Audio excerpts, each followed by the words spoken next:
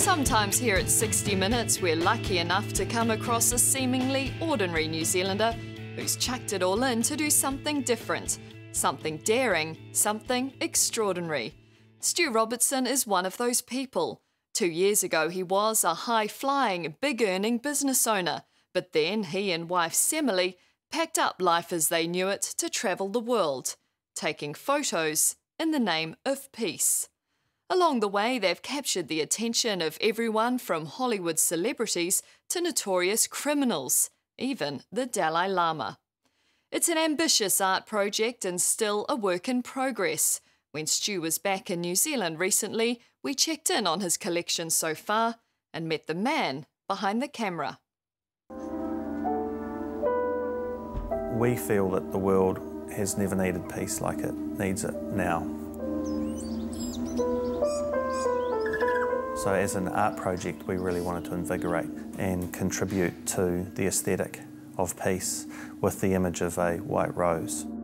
It's a simple premise, but a mammoth undertaking, one with a global reach. One man and his camera, out to photograph 10,000 people, each holding the ancient symbol of peace, a single white rose. Back home down under, it's hard to imagine a more picture-perfect location than Queenstown.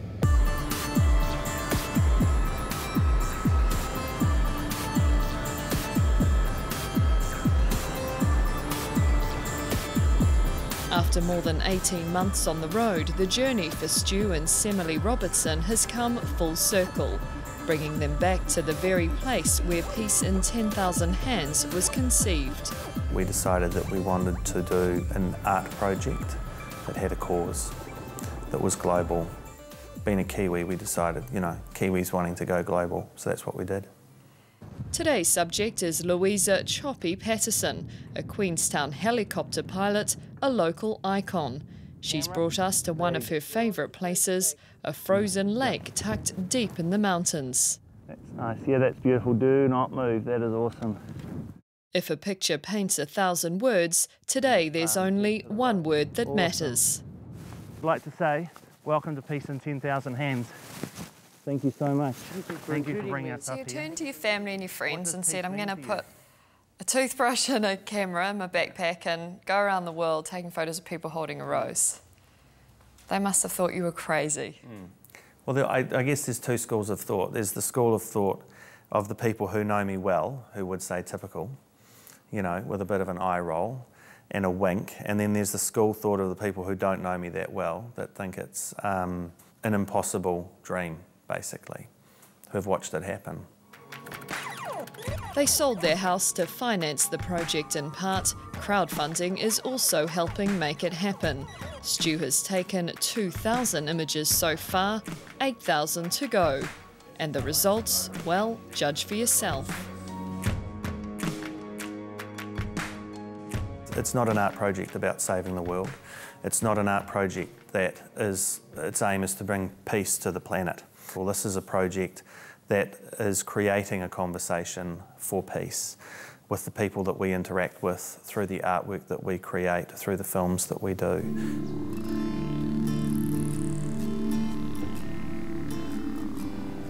Stu's wife for 15 years, Semele, is happily along for the ride.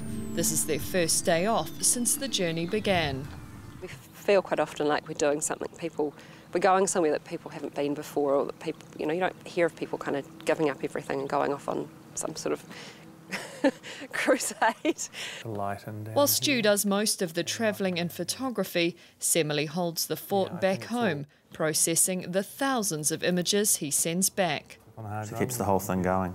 And probably keeps you going as well? Yes, she keeps me going. Tries to keep you on the straight and narrow? Keeps me on the straight and narrow, tries to keep me on the straight and narrow. She's the brains trust of the organisation. Yeah, absolutely. 18 months into it, the couple find it hard to fathom how far they've come with what started as a small art project in their home office. What kind of traction is this project getting globally now? It's sort of twofold. One, I think that people are responding to the project and to the images, and that is being compounded by who we are including and how we're doing it. And I think secondly, it seems to be the right time. There's a universal consciousness, a focus on peace. There's more talk of peace now than there's ever been. Stu's rose holders aren't chosen at random. He wants the project to be a snapshot of humanity right now. So how does the conversation start? I basically say, hi, my name's Stu, and I'm from New Zealand, which is always fantastic, the New Zealand ace in the hole. And then I say I'm photographing a single white rose, an ancient symbol of peace, in the hands of 10,000 people from every country on the planet, and I'd be honoured if you'd be one of them. And percentage-wise, how many yeses, how many nos? So I've gotten pretty good at analysing who I think will be a yes and who will be a no. Every now and then I will be in a situation where I really try and push it and try and get a no. So that means I approach people that I think will say no, which are normally quite... Just to test yourself. Just to test myself and to test the boundaries of what we're doing in the project and that sort of thing. And they're generally situations that are more precarious than not. But that's what keeps the project on the fringe, on the edge, constantly pushing. Memorably, Stu spent time in South Central LA with its most notorious and dangerous criminals. And as he crisscrossed the world, he uncovered some truly remarkable moments. As I was taking the photograph, I was kneeling in the road and the blanket fell off her baby's head. And this was her newborn baby that she was living in the street with. It's been a journey of extremes, from the third world to Hollywood, in search of celebrities willing to show their support, lend a hand. This image of Daryl Hannah looks slightly familiar. Was this her idea or yours?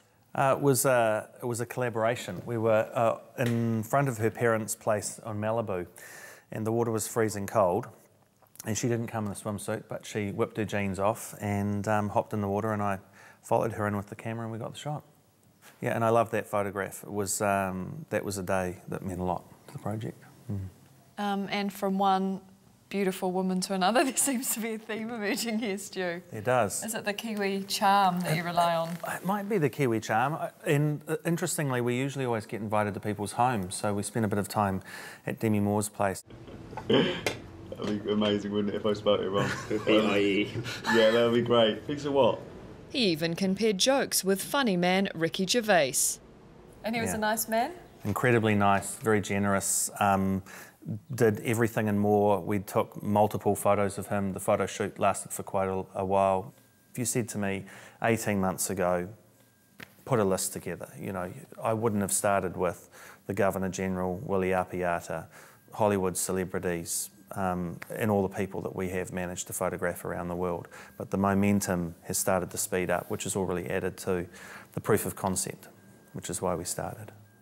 But the reality of this project is far from the glitz of the A-listers. It's been gruelling at times, relentless. No, there's not a lot of glamour. You know, there's travelling coach, using buses, sharing bathrooms, the odd park bench. It's really about getting to the places to get the shot. It's not so much about the comfort of the journey, which to me just makes the journey grittier.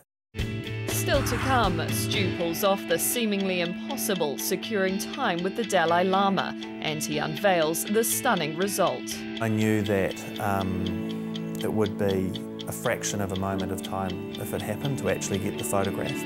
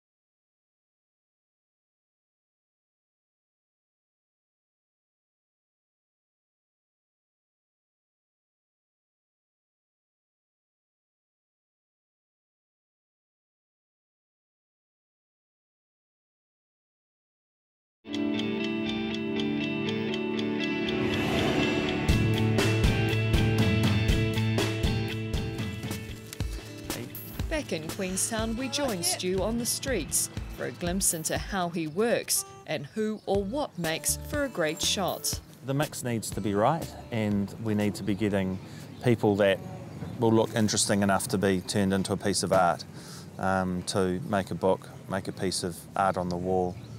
Yeah. So if I was walking down here now, do you think you'd be stopping me? Is your next question, does my bum look big in these pants? Of course I'd pick you. Right, let the waiting begin. Yeah. Let the selection process begin. Let the selection process begin. Let me know if you see anyone stuck. Nah. Finally, something that he likes the look of. Okay, so face me again like this. Yeah, and lift up a bit. Yeah. That's perfect right there, bro. That's awesome.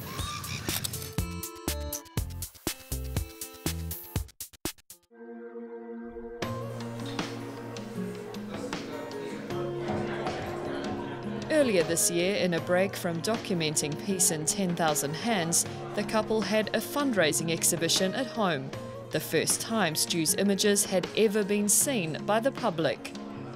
It was the first time we'd really shown the world our hand in terms of these artworks that we were creating, and to have had such an amazing response was really probably an enormously moving moment for me, because you're really bearing it all and you put yourself out there to be judged, and people responded really genuinely, and there was a lot of emotion that was expressed.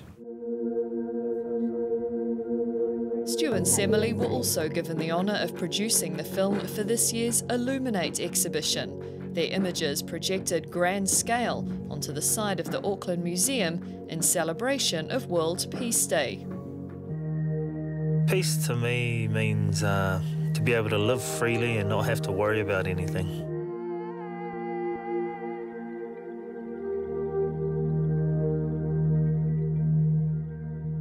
In terms of an endorsement, it was incredible to have a curated museum show to project onto one of the biggest and most beautiful, cinema screens in New Zealand was incredible. And now that we've got that in the can, we feel very proud. But there's no question, Stu's proudest moments so far enlisting the support of the Dalai Lama and getting him in front of the camera. We were told where to wait, and we waited. And what's going through your mind at this point when you're waiting for the Dalai Lama? Focusing the camera. That was all that was on my mind. Were you doing a few practice runs? I was practicing. I never practice anything. I always just go and do it. But I was practicing, and I knew that it would be a fraction of a moment of time if it happened to actually get the photograph. So the moment came when he was walking out, and the gentleman that has been on security detail with him for 26 years steered the Dalai Lama in our direction and spoke to him. And I handed the rose to the Dalai Lama, and he blessed the rose and he blessed me. Then he posed for his photograph, and then he left. Looking at that image now, what does that mean to you, and how important is that image, not only to you personally, but to the project? The Dalai Lama really stands for a lot of people as the ultimate inner peacekeeper, understanding, tolerance, love. I think that when I look at the image, I am emotional that we got the image. Obviously, for him to choose to hold this object and be photographed with it was incredible and a huge endorsement for us. While celebrity support has certainly helped the project gain momentum, Stu says peace will always firmly have its heart in New Zealand. This is a global project that's been taken to the world by a couple of Kiwis and been predominantly supported and funded by Kiwis. And that's the way we want to keep it. This is a project going to the world from New Zealand.